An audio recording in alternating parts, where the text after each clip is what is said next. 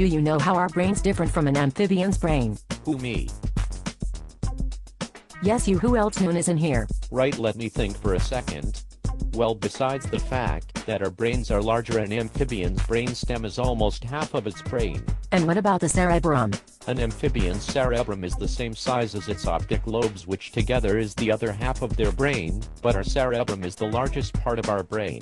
And the cerebellum? Our cerebellum is found under our cerebrum as it is with an amphibian's, but an amphibian's cerebellum is so small it is almost invisible. Oh cool, thank you so much. Now I can do my report. Anytime.